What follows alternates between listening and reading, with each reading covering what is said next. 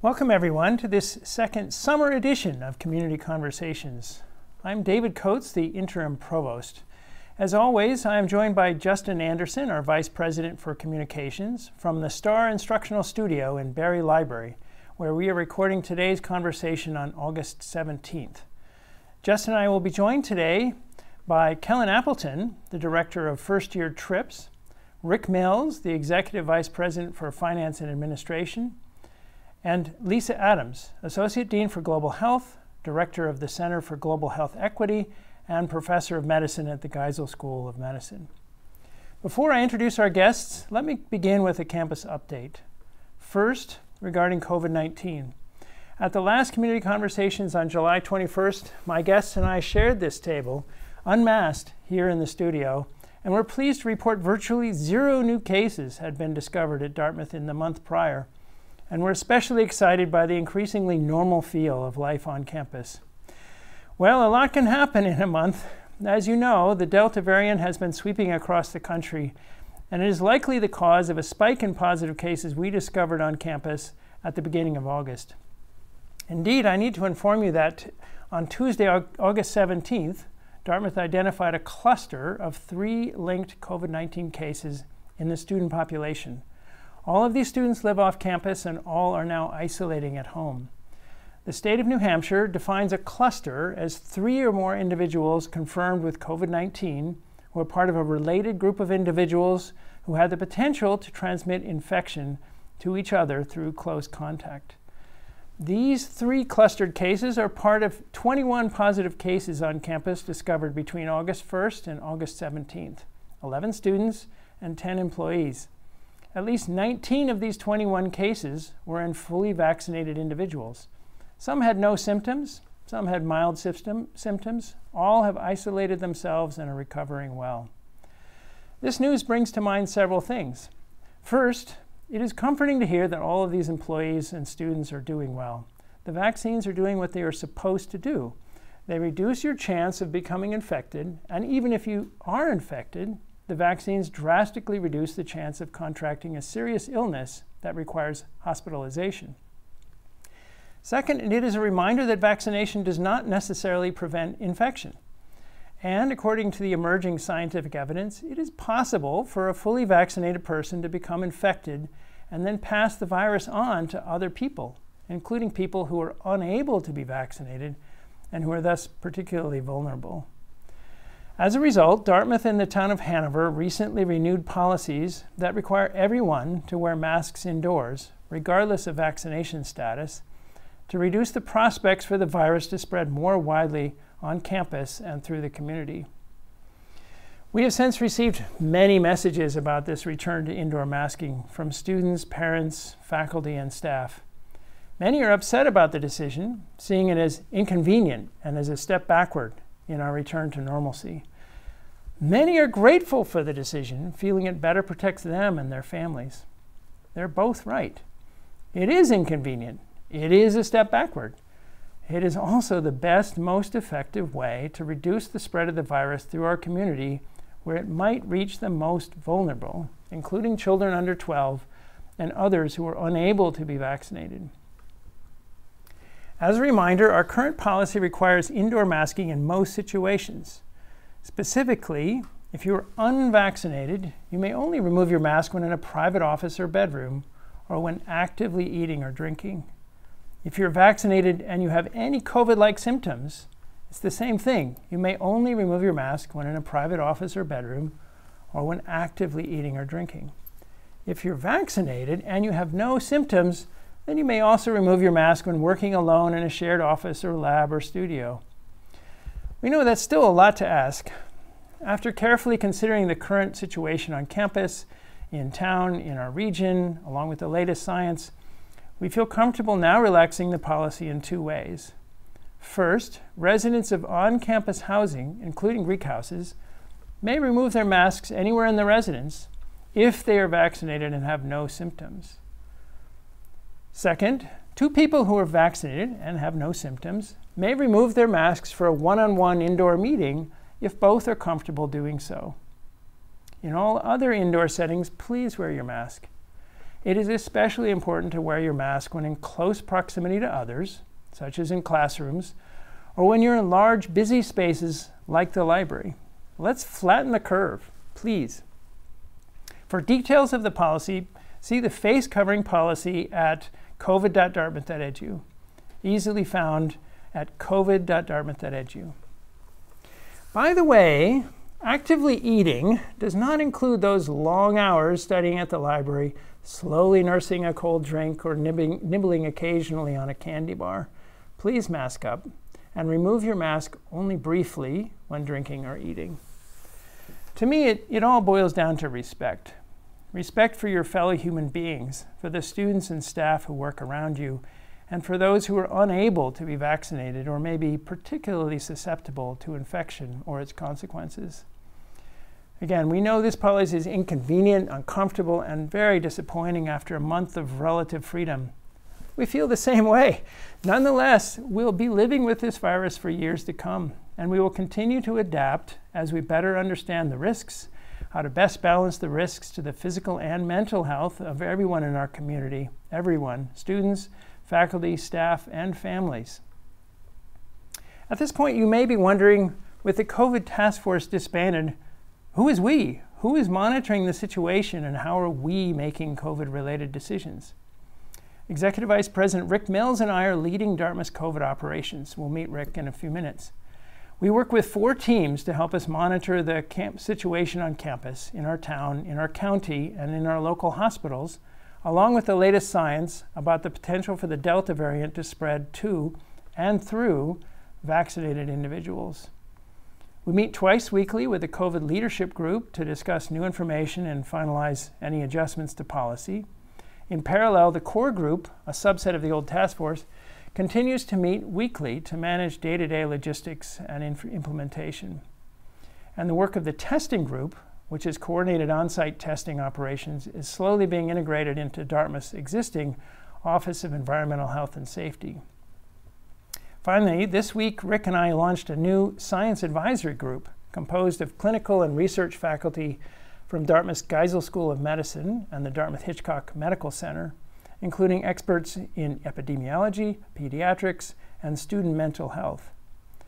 This new group expands our ability to track the evolving scientific understanding of the virus and public health measures. On some points, the science is absolutely clear. The vaccines approved by the FDA and the WHO are extremely safe and effective. Second, the risk of a fully vaccinated person becoming infected when exposed to the coronavirus is low, far lower than if they were unvaccinated. Third, once infected, the risk of a fully vaccinated person experiencing symptoms is low, and the risk of serious symptoms requiring hospitalization is very low. On other points, the science is less clear and is evolving daily. It seems possible for a fully vaccinated person to become infected and then become infectious, that is, capable of spreading the virus to others. Although this occurrence seems unlikely and short-lived when it happens, we're not yet sure how often this might occur. And we can talk more to Lisa Adams about these questions in a few minutes. We remain optimistic that with your support and cooperation in wearing masks now, we can prevent a wider outbreak that may require further constraints down the road. I want to emphasize that the return of indoor masking is not intended as the first step down the path to other more restrictive measures like social distancing, smaller event sizes, or remote learning. Indeed, indoor masking is one of the most effective ways to prevent the spread of the virus and avoid any need for those further measures. Well, of course, we can't forecast the future, and we will adapt as needed to emerging conditions. We can all do our part now to maximize the chances for a normal fall term. Again, we truly appreciate your patience and understanding, and we'll update you as soon as we learn more. Now, let me take an opportunity to answer some of the most common questions that I've been receiving through email. First, why did we reimpose indoor masking for everyone so quickly? It seemed to come by surprise to many people. Well, we were surprised by the sudden spike of new cases at the very beginning of August. Also around the same time, the CDC indicated our county was experiencing substantial transmission rates and recommended indoor masking. the town of Hanover re-implemented its indoor masking policy. So it was prudent for us to do the same. Second, I often hear the on-campus community is 94% fully vaccinated, which is great. So why do we need to mask up? Well, as I mentioned earlier, the latest scientific evidence that even fully vaccinated people can be infected by the coronavirus. In fact, all but 2 of the positive cases discovered on campus this month were in fully vaccinated individuals. Neither of these things are really surprising. The vaccines are doing what they're supposed to do, keep people from becoming so ill they need hospitalization. And in that regard, they're succeeding. Next question was, how can students be involved in the process of deliberating new restrictions? Well, I've personally met several times with the leadership of the Student Assembly, and am planning to assemble an advisory group of student leaders from across the institution, undergraduates and graduates, to help advise us on these questions. Another common question is, although most of our peer schools have similar indoor masking policies, isn't Dartmouth somehow different? We are in a rural area, and we have very high on-campus vaccination rates. Yes, that's true. We always consider Dartmouth's unique characteristics when making our choices, as does every other campus. It is true that most other campuses have made the same choice for now. We will keep making our choices based on our conditions. How long will the mask mandate be in place? And should students prepare for another year of lockdown or online classes? Well, no, I don't think so. We continue to monitor the latest science, current guidance, and local conditions, and will relax the mask mandate as soon as it is reasonably safe to do so, hopefully by the end of September, if not sooner. We do not anticipate a need to return to lockdown or online classes. In fact, let's avoid that possibility by masking up now. And finally, my favorite question, I just want the pandemic to be over. I'm tired of masking and all the rest. Can't we just have a normal fall term? Yeah, well, me too, right? We're all tired of this pandemic. We all want a normal fall term. Indeed, that again is why it's so important to do indoor masking right now to keep the virus from spreading and ruining our fall term. All that being said, vaccination still remains our best line of defense against COVID-19. At the beginning of this week, 94% of our campus community is fully vaccinated, as I mentioned. We expect this number to continue to rise, and we expect all students, faculty, and staff to be fully vaccinated before they return to campus or receive an approved exemption for medical or religious reasons. For those of you not yet vaccinated, I urge you to do so as soon as possible. To find a local vaccination center, visit www.vaccines.gov. For more information about Dartmouth's COVID-19 policies and practices, you can look at covid.dartmouth.edu. Well, we've come a long way in the last 16 months, and there are likely further challenges ahead of us as new, more contagious variants might emerge, but this campus has proven time and again to be resilient. Our current situation may not be what many of you envisioned for this fall, but again, with your continued patience and cooperation, we can weather this storm as we continue to move towards a path to normalcy. Next, regarding on-campus student housing. As many of you know, we are facing unprecedented demand for on-campus housing this fall, literally at the levels we have never, ever seen in Dartmouth history. We've been working diligently to place students into campus housing as space becomes available, and the wait list is shrinking quickly. We've come a long way from the last community conversation. Still, our work is not yet done, as long as there are still graduate and undergraduate students seeking housing for the fall term. I know the Graduate Student Council has been working to support incoming graduate students who are still seeking off-campus housing, and the Undergraduate Housing Office has been working hard to reduce the gap between the number of on-campus beds requested and the number available. You may also have seen my announcement about the new Interim Dean of the College. We've just appointed Scott Brown as Interim Dean of the College and Marianne Huger-Thompson as Interim Associate Dean of Student Affairs. Scott spent 3 years working in student affairs at Dartmouth in the early 1990s, and most recently served as Interim Associate Vice President and Dean of Students at Northern Arizona University. He began work at Dartmouth this week remotely and will be on campus by the end of the month. Mary Ann comes to Dartmouth from Syracuse University, where she has served for the past 3 years as Associate Vice President for Student Experience and as Dean of Students. She will be on board next week and on campus by the end of this month. I know both of them look forward to meeting with students soon. I hope to introduce them to all of you in a future episode of Community Conversations. Once again, I want to pass along my deepest thanks to Catherine Lively, who stepped down as Dean of the College at the end of June, for overseeing the work of the Division of Student Affairs as Dean of the College for the past 3 years. During her tenure, Catherine worked tirelessly on such issues as food insecurity on campus, expanding support for first-gen low-income students, increasing Dartmouth's mental health services, and of course, guiding student affairs through the COVID-19 pandemic. So this brings me to the fall.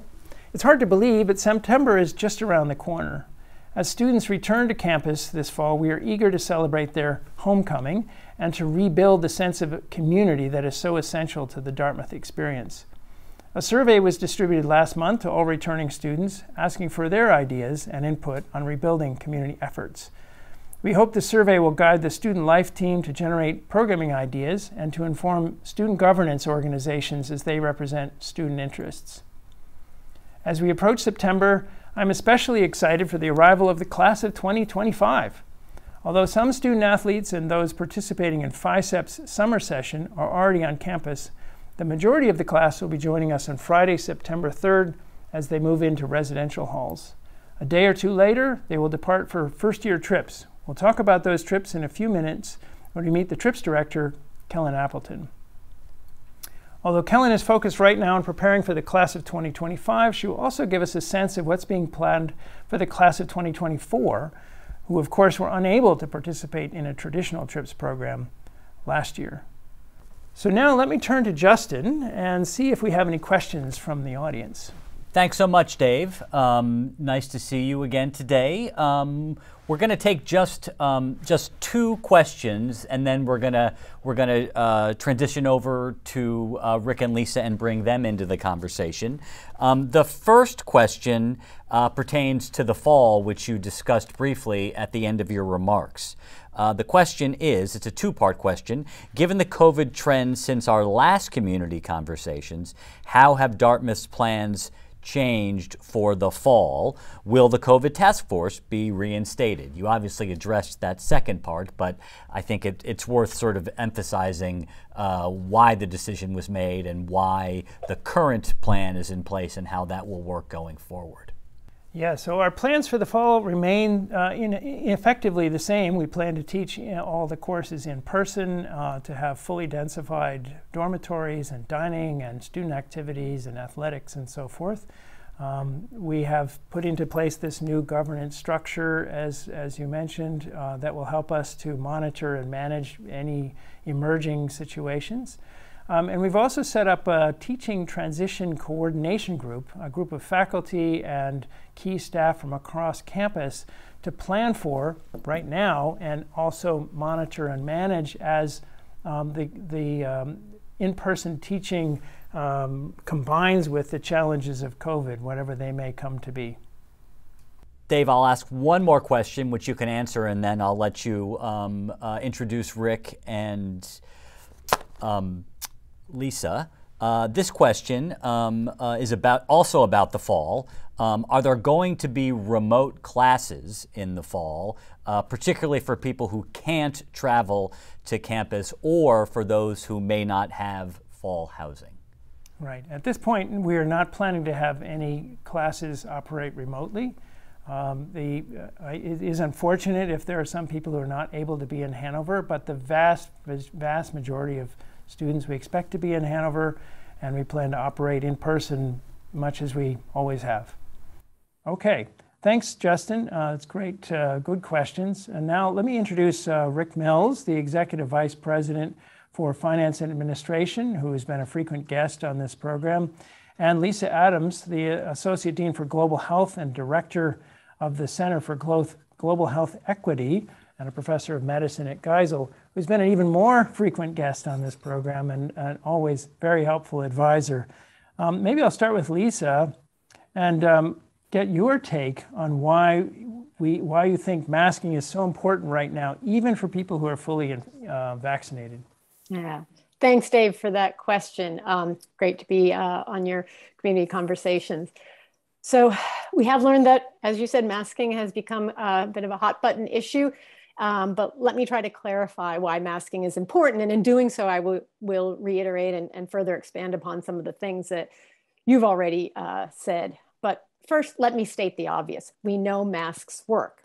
I know everybody may know this, but I think it's helpful to restate it. We have over 40 peer-reviewed articles that have confirmed that wearing masks and mask mandates are effective in decreasing transmission of COVID. And they do so by effectively blocking the release of respiratory droplets. And one of my favorite studies among these 40 plus is from researchers at the NIH and University of Pennsylvania that was published in the New England Journal in just a couple months ago. And the researchers used high-speed laser light technology that measured oral droplets expelled by someone speaking and showed that about 300 fluid droplets flashed or lit up when participants said the words, "stay healthy," without a mask on, and that less than one fluid droplet flashed when participants said the same phrase while wearing a mask. And the video capturing this is actually pretty dramatic. So we also know that masks protect both the wearer and those they come in contact with. Now, some may say, why do we need to focus on reducing transmission of COVID among people who are fully vaccinated? And that brings me to my second point. And that is, while our current vaccines are highly effective, we've always said and known that they're not 100% effective. And we know the Delta variant is particularly contagious. And as you said, we know that vaccinated individuals can contract and can transmit infection, although they are certainly less likely to do so. So not surprisingly, we are seeing breakthrough infections occur across the country, across the state of New Hampshire, and in our own community where we have a highly vaccinated population. As you said, we now have over 90% of our faculty, staff, and students accessing campus being fully vaccinated. Out of the breakthrough cases we've had in our community, roughly 90% have had some symptoms. Now, I think protecting everyone from getting COVID when possible, even if symptoms are likely to be mild, is a good goal because there's always a risk that sometimes that won't be the case. And we also know that even mild symptoms can persist for weeks or months. But then I can hear the next question, which is, but if COVID is mostly a mild illness among vaccinated individuals that we won't soon eradicate globally, and it's more likely just an inconvenience to lose your sense of taste and smell for weeks or months, is masking really necessary? Which brings me to my last and I hope most compelling case for mask wearing, which again is something you alluded to, which is that we have people in our community who are not able to get vaccinated themselves and or may have household members that can't get vaccinated either because they're too young or among those with medical contraindications to vaccination. And many of them are frightened, understandably, about what could happen if they contract COVID themselves and or pass it on to their at-risk household member. So while we have a very high vaccination rate in our Dartmouth community, only about 62% of the residents in Grafton County have been fully vaccinated, and rates are certainly lower in other places where our community members are traveling to. So since we don't live in an impermeable bubble at Dartmouth, until we see vaccination rates increase nationally, I think masking is the best option we have for balancing our goal to keep everyone in our community safe, and doing so by choosing a means that allows us to still interact with one another, to gather together, and to have in-person teaching and meetings. Thanks, Lisa. Justin? Lisa, if I could stay with you on a question from a viewer, which references what we're hearing a lot of in the news about how we need to just learn to live with COVID.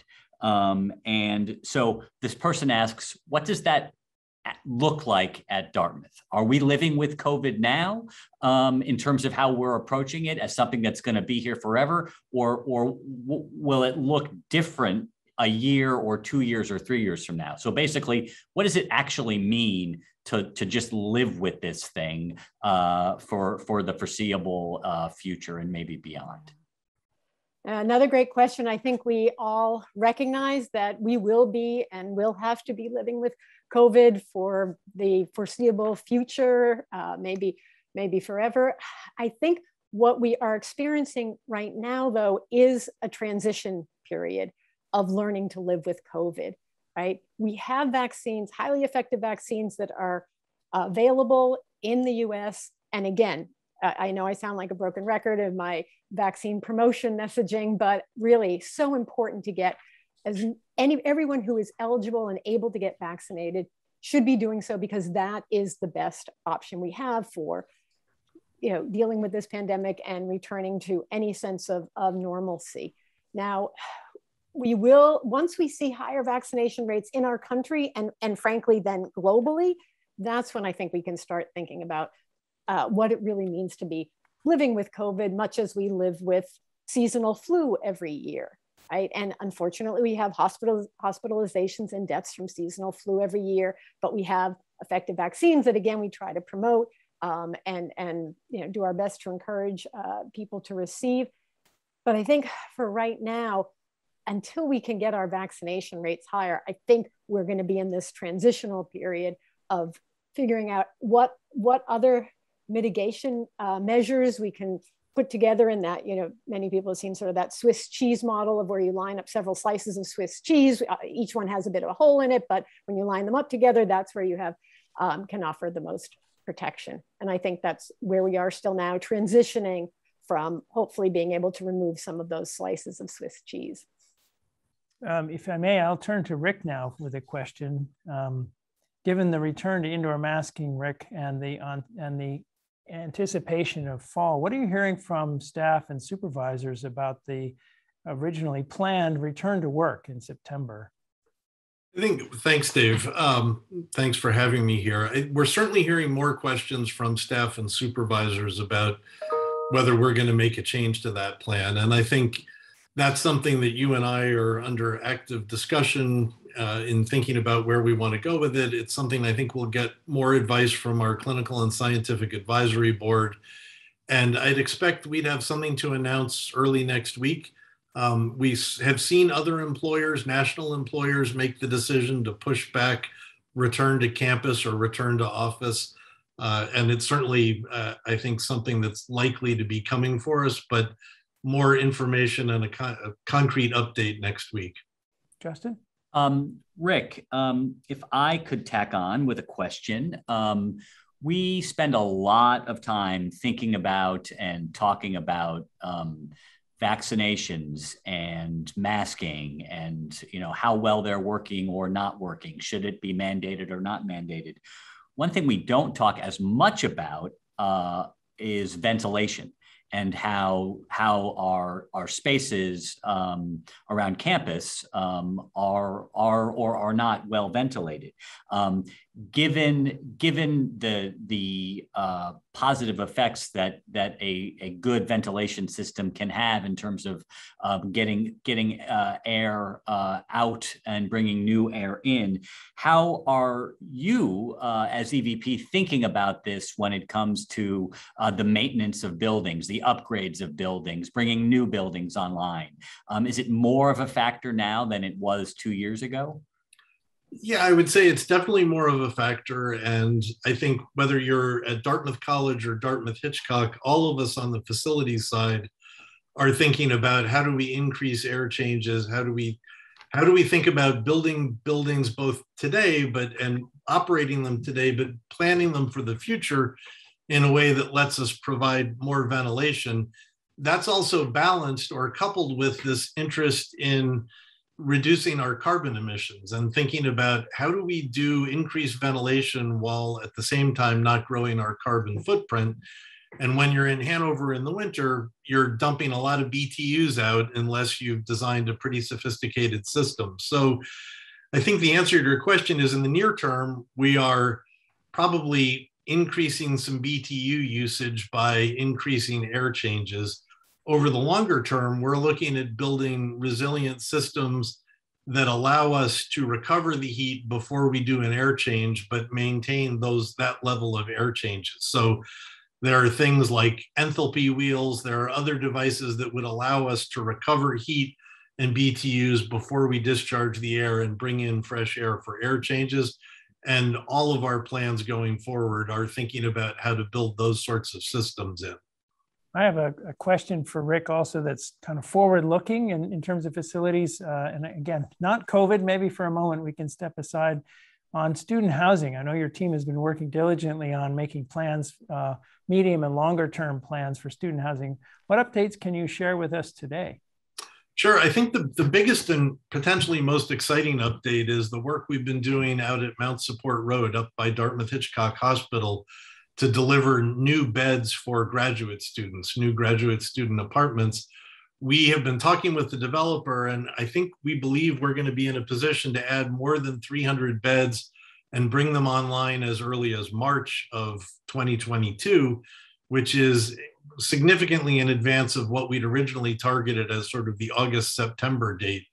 That will allow us to both utilize some beds for undergraduate housing as needed, but also help alleviate the pressure the graduate students are feeling, and frankly, the entire community is feeling in not having sufficient space to house all of the workforce, all of the students that we want to be able to house. And we're not quite there yet, but that feels as though it's something that will come to pass. And we look forward to being able to confirm that we've actually achieved that.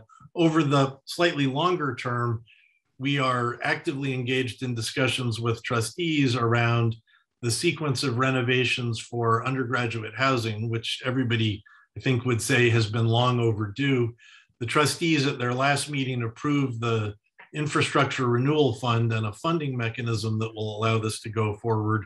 We're working on finalizing plans for swing space so that we can move students out of existing residence halls and begin that renovation process. And that's something that I would expect mid-October, sometime in the fall, we'll have more concrete information and begin to be able to track and show a schedule for that work. And over the longer term, it's intended that that work would add bed space and begin to move us out of being as constrained as we have been really since Dartmouth went co-ed, if you go back into the record.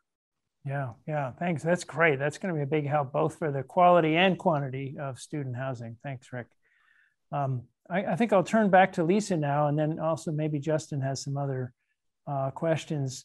Lisa, you mentioned in your previous answer this idea of when we might be kind of beginning to live with COVID on a routine basis. And I guess more immediately, what are the metrics you're watching or the scientific studies you're watching that will help us to determine when we can relax the mask policy again? Mm-hmm. Yeah.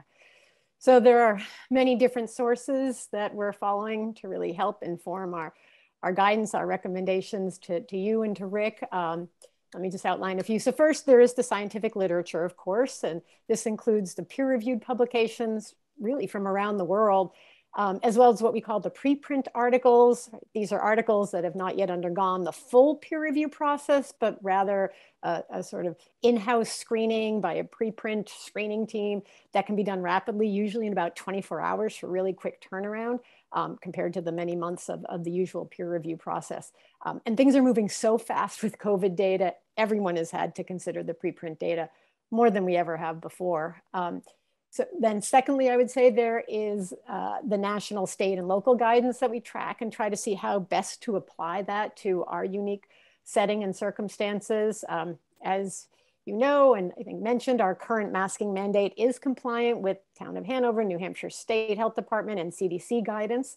So that's something else that we track. And then I would say, I guess, thirdly, you also mentioned too that we look to see what our peers are doing, not as a directive, of course, but as a benchmarking process. And we participate in IV Plus and other university and college consortia, where we're really constantly sharing our current policies and rationale for adopting and adapting those policies. But some of the metrics that we're following now, it's really a set of metrics, a composite of several key factors, and includes things like the vaccination rate among our students, faculty, and staff, and the vaccination rate in our local community and beyond. Our test positivity rate is another factor. And then our case rate and details about who is getting ill. Are they breakthrough cases? What was the likely source? How severe is their illness? Sort of the epidemiology with the case rate piece, but also then some of the clinical information. And then lastly, while this hasn't been a limiting factor in the past, of course, we do follow hospitalizations and bed utilization locally and across the state. And I certainly hope that will not become an issue for us, but it is something that we do also track. So really put together, there's really just a whole host of factors and that we have to consider. And it's really this composite set of variables and criteria that we have to be tracking and assessing. We have time for one more question. And Lisa, I'm going to give this question to you. And I'm going to do so with the caveat that I realize it may be too soon for you to respond. But as a former newsman, I can't resist the temptation to ask you about something that is in the news, and it has to do with booster shots. There's news that the Biden administration may begin to recommend booster shots for certain groups of people. And so my question to you is just generally your view on booster shots, and then more specifically, your view on Dartmouth administering them or contracting someone to administer them for the community. Yeah. So great question, hot off the press, and I really appreciate that. So there's already been recommendations for booster shots for certain high-risk individuals, those with certain immunocompromising conditions and that meet certain criteria. That actually has also been adopted by the State Health Department in New Hampshire and issued. So that is something that as clinicians we are beginning to follow. I will say I have said, and I think even in this forum of a community conversation and elsewhere, that I was fully anticipating booster shots to be part of our future. And I think we've heard from many experts that it wasn't a question of if, but when booster shots would be recommended. So this is not a great surprise to any of us. And I think if the data are there and the science are there, and I know it's being evaluated sort of for broader use before it's going to be announced from the administration, I do think we want to follow the science. We want to do what is medically indicated and from a public health point of view indicated. So I was fully anticipating booster shots would become part of our lives, and I will certainly promote them when they are sort of officially issued as a recommendation from our public health authorities. And again, you had asked earlier about what does it mean to be living with COVID. I think booster shots are part of what living with COVID is going to look like, just as we get annual flu shots, right? So I think, and we know our COVID vaccines are actually much more effective than our usual flu vaccine. So what a great opportunity to really use, the science, the unprecedented, moment in vaccine history here, to use the benefits of that and to be able to really help turn around this pandemic. What I would like to see, of course, is global equity, right? I'm the director of the Center for Global Health Equity, and to see greater equity with access to vaccines. And I know that's coming. But yes, I think boosters are likely to be in our future. And I think they make very good sense if they will help protect all of us who can get vaccinated.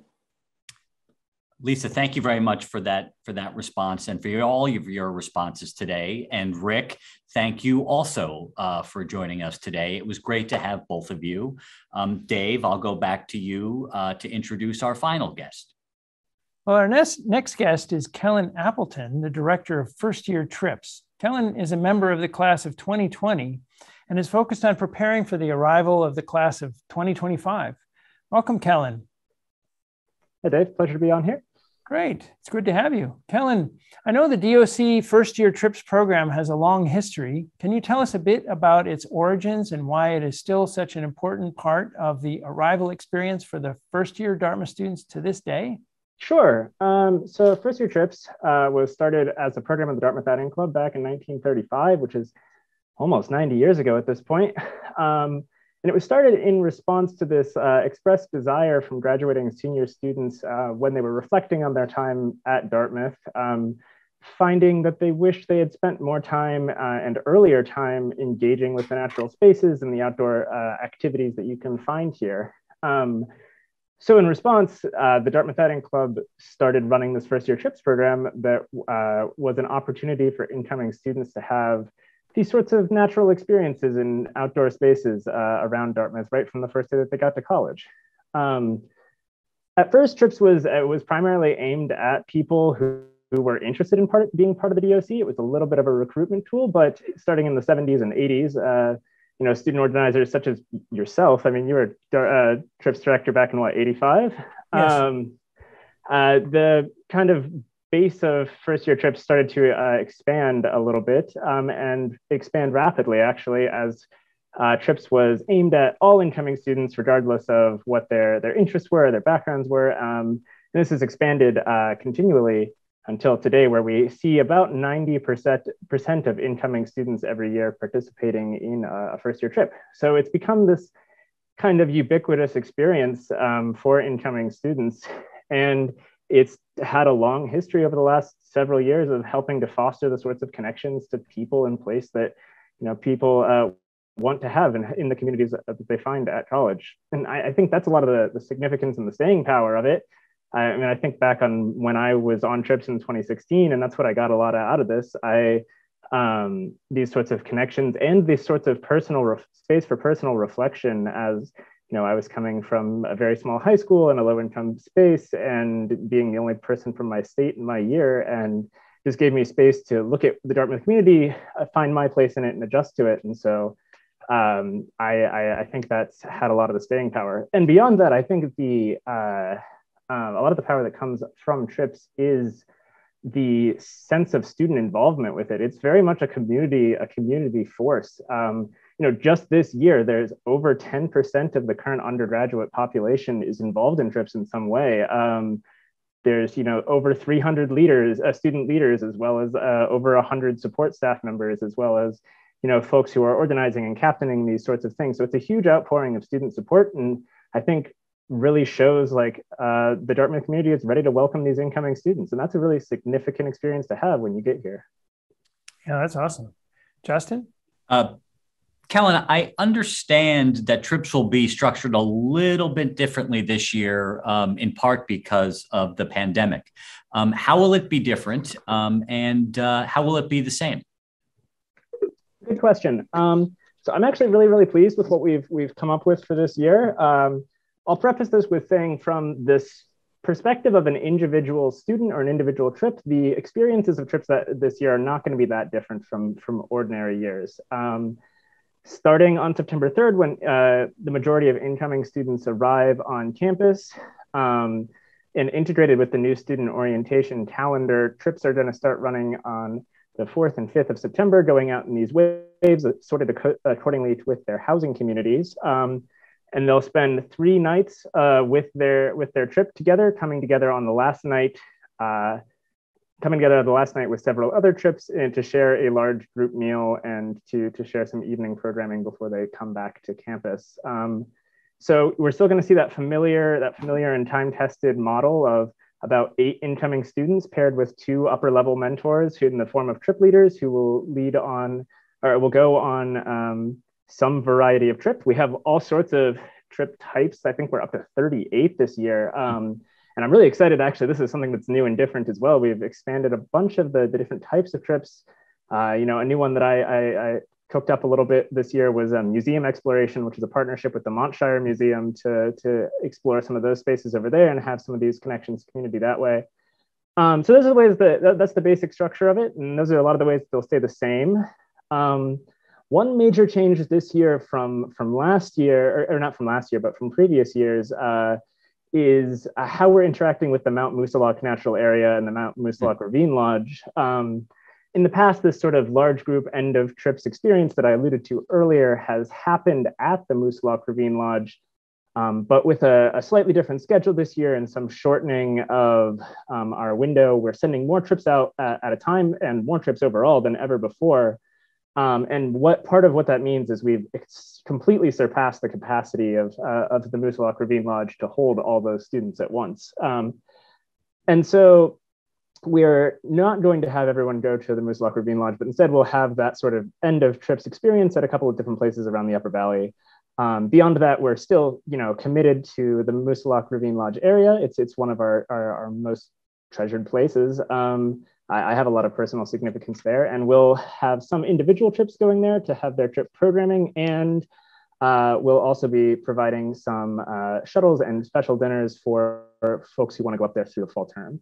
So those are some of the ways that they've changed. But overall, I think I'm really pleased with how we've adapted this year. And I think it's because of the tireless efforts of all sorts of students that are working hard on this, as well as staff partners around campus. And I'm excited for it. Kellen, unlike you and unlike Dave, I'm not a Dartmouth alum, and I did not go on trips. So I'm curious if you could just say a little bit about your goals for trips generally, but then specifically for this year, which is an extraordinary year that follows what was already an extraordinary year. Sure. So I think our goals for this year and for trips in general are the same that they've always been, which is providing this sort of welcoming experience for incoming students to form connections to each other, to give access to upper level students that can serve as mentors and resources as they go through their time at Dartmouth, as well as opening up space for personal reflection and creating this sorts of sense of place in the spaces around Dartmouth and in the natural spaces that we find here. And those are our big overarching goals. And I think that remains the same. I think those are extremely significant and go across all sorts of circumstances. That being said, like you're saying, this is an extraordinary year. People have gone through extraordinary experiences, positive, negative, different, no value judgment on anything. But so I think keeping that in mind, I think that coming to Dartmouth is going to be a big step in different ways for folks. And we're trying to be intentional about that, providing space for these types of personal reflections, making sure that people are challenged in the way that they want to be.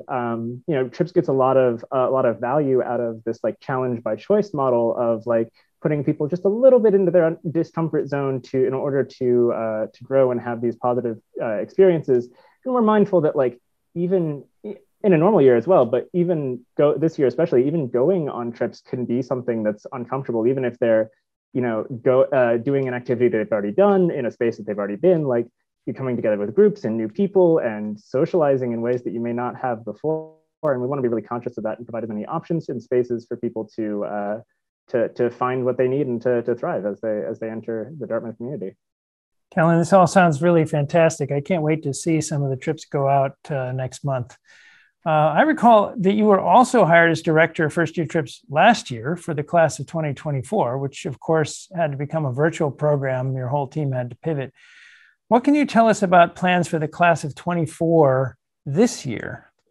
Yeah, so you're right. I was first-year trips director as well. I was hired to do that, and we worked and pivoted to starting in like April of 2020 towards creating what became the Orientation Peer Leaders Program, which was the program that we had for the spaces that we were in, and I think provided a lot of community for people, and I'm really proud of that. But also, keeping in mind that people in the class of 24 want and need the kind of experiences that people find on trips still, and that sense of community is something that a lot of students are still looking for.